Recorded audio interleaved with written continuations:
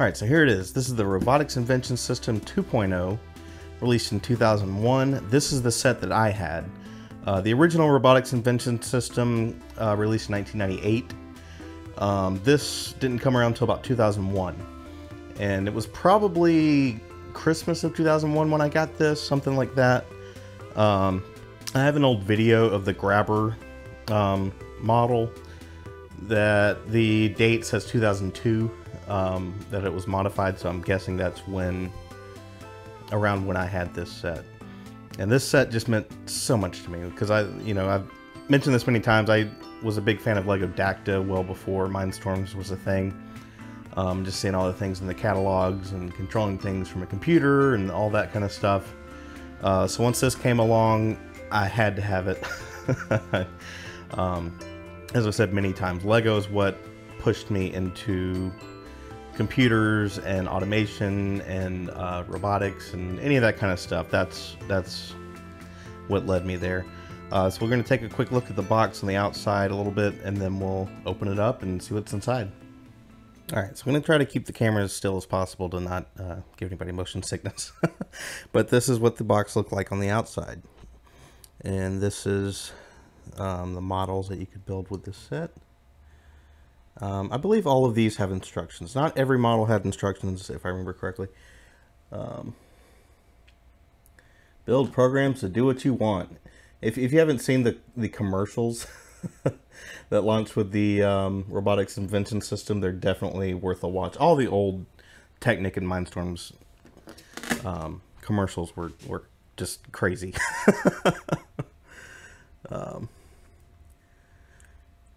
Build program, and there it is, the legendary Lego Mindstorms RCX, the 2.0 version, which does not have a power input, unfortunately. The only other difference is I believe this could communicate with Spybotics. I don't know if they ever actually implemented that, but it's a different frequency for the IR. And then this is all the pieces that it came with here. So you get quite a variety of pieces and lots of different, tires and treads. You got some options there: big wheels, small wheels. You've got wires that are going to disintegrate after 15 or so years. So this is everything that was included. Came with 2 motors, 2 touch sensors, and a light sensor. 15 guided challenges, and then 6 pro challenges. I believe those were the ones that didn't have instructions. But they did have like pictures where you could try to build it from the pictures. This is the programming language. It looks a lot more polished than the 1.0 version did, just as far as the graphics and everything. It was powerful enough for what I wanted to do. It still confused me a bit. I've always been more of a hardware person. I'm not much of a programmer.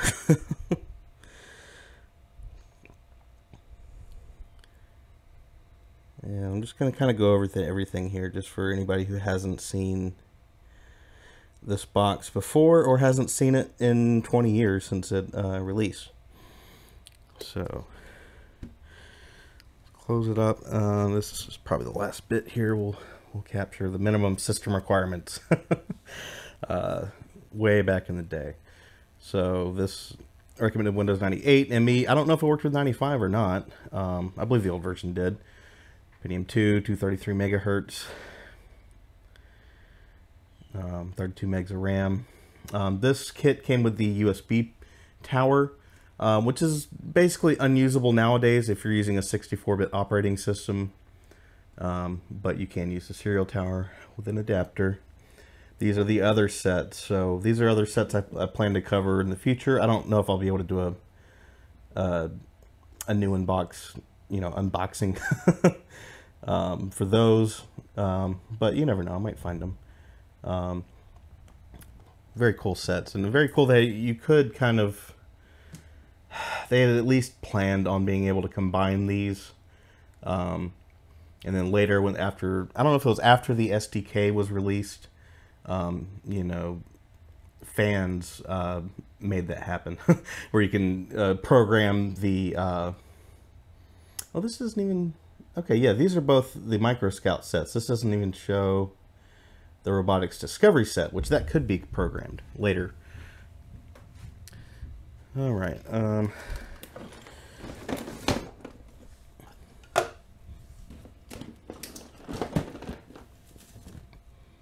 right, now we're on the back of the box here. Create thousands of unique inventions.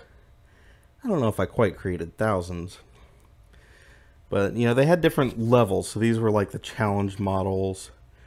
They had some that were more kind of a basic introduction. Then you've got the Pro Challenge models here.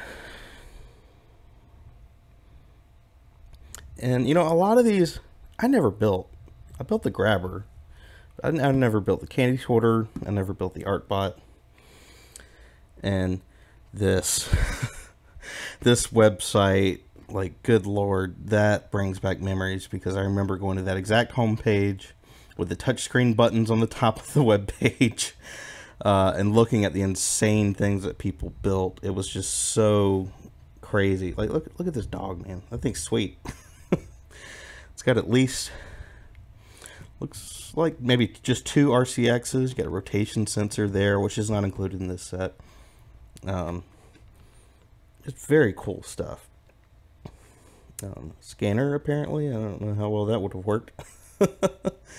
Alright, so we'll get back on the tripod and let's get this thing opened up. I don't know how much is going to come through. There's thunderstorm starting. I'm in Florida. There's always a thunderstorm. And there it goes. There goes the tape. Pull this little flap out. Flip it back over.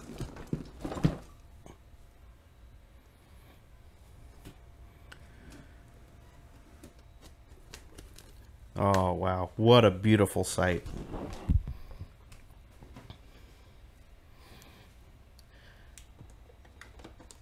Oh, my Lord.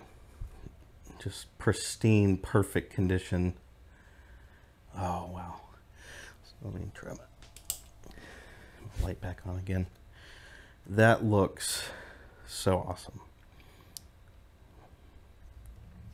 Let's see if Lego left the batteries in. Nope, they didn't. Good job, Lego. Some brand new 9-volt geared motors.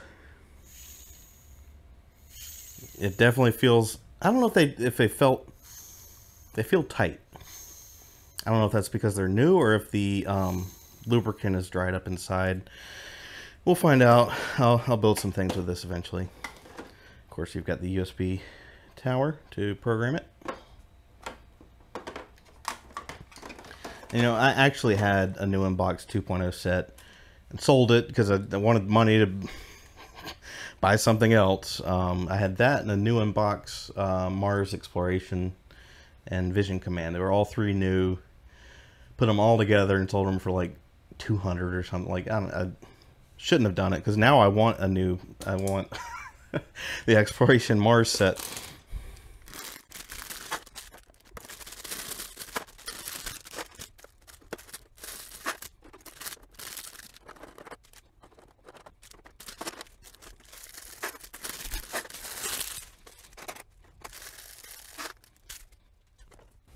Alright, so there it is, all unboxed. I took some liberty in where the bags went, I guess. I don't know how much it got jostled around in its 20-year life in the box.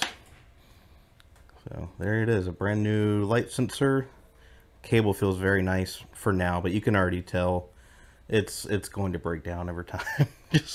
just like they always do. I guess there's not much to say about the pieces. Like I said, you had your choice of tires, or treads, or you've got the bigger wheels.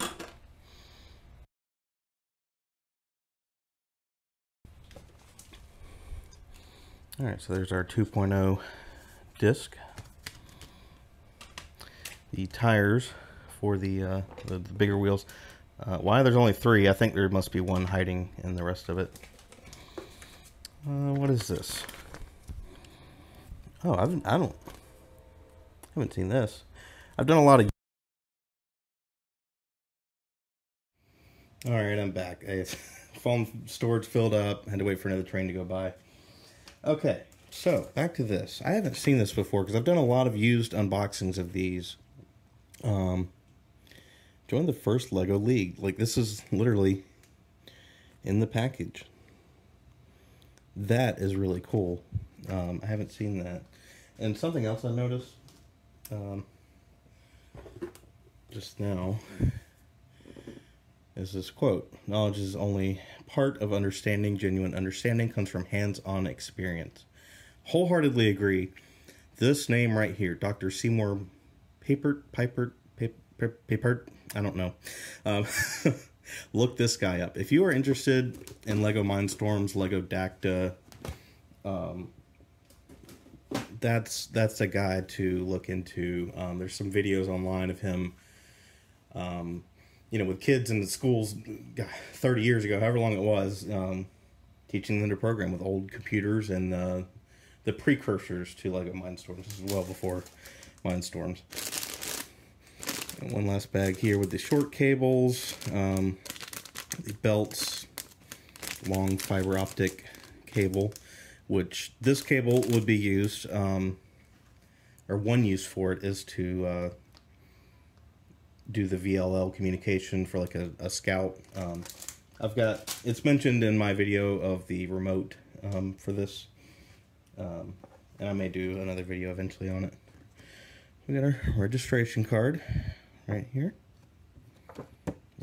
Need to get this sent off. Congratulations on your purchase of the Lego Mindstorms Robotics Invention System 2.0. Membership privileges. You do not lose this card. You cannot join without it. Alright, so I need to get this filled out too. This is so cool.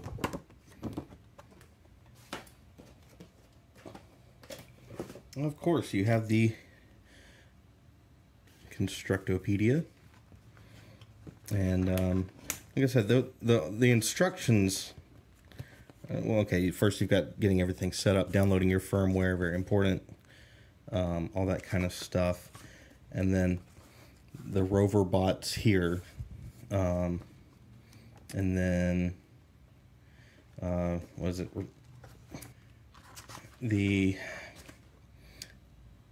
Refrigerator Fred, something like that. I forget. Or no, this is Inventor Bot, something.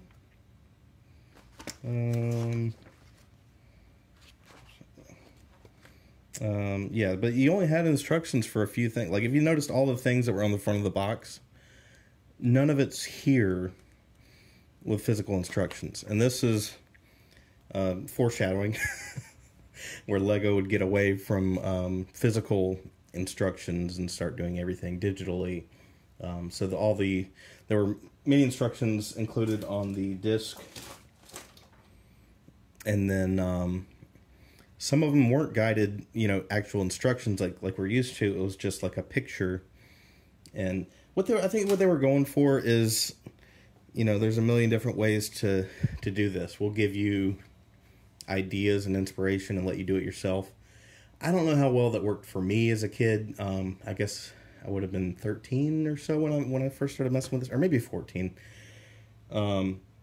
I ended up building my own things, but I didn't do the challenges and build them my own way. I like studied the pictures intensely, and they had like a 3D view where you could look around until I could replicate what they had made.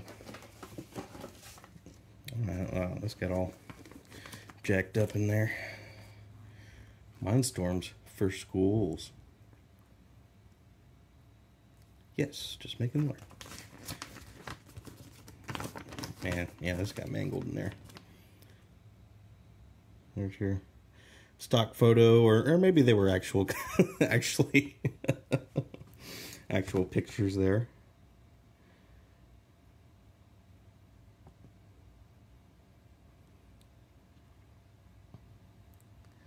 And yeah, this is the RoboLab software. I actually haven't had any experience thus far with it. I believe it could be used with the Dacta Control Lab as well. I just haven't got that far with it. I hope to eventually. Just trying to hold these up. If you needed to, if you want to pause and read them, you can. Maybe I can do some scans later on.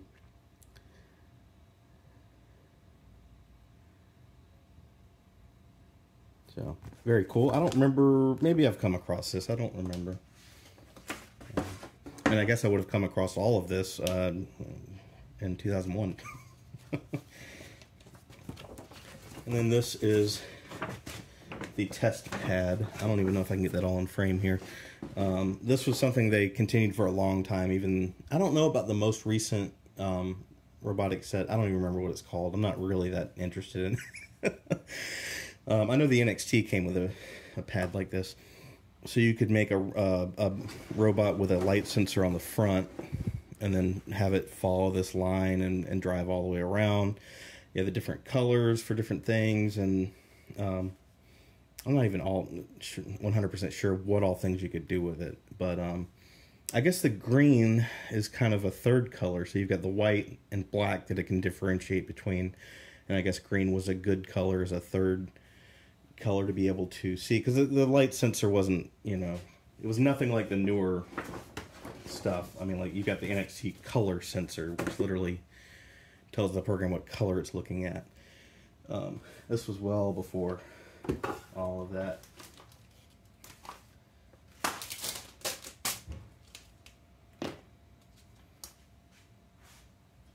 Oh, I found the other tire. It was stuck to the bottom. Okay, let's get this back in here. So that is the Robotics Invention System 2.0. The experience of unboxing it. Eventually, I do want to do more in-depth videos of each of the builds that you would do, and the programming and all that kind of stuff. But it takes time. I'm finding out how much time these videos take. A video like this is fairly easy. But still, I had to set up lights. I had to worry about all the sounds going, trains going by, neighbors, and all that kind of stuff. But I hope you enjoyed this. If you have any, feel free to leave comments below of your experience, your memories with the Robotics Invention System. I'd love to hear it, because it meant so much to me as a kid. Even though I guess I didn't really do that much with it. It still meant the world to me. So I hope you've enjoyed this. Thanks for watching.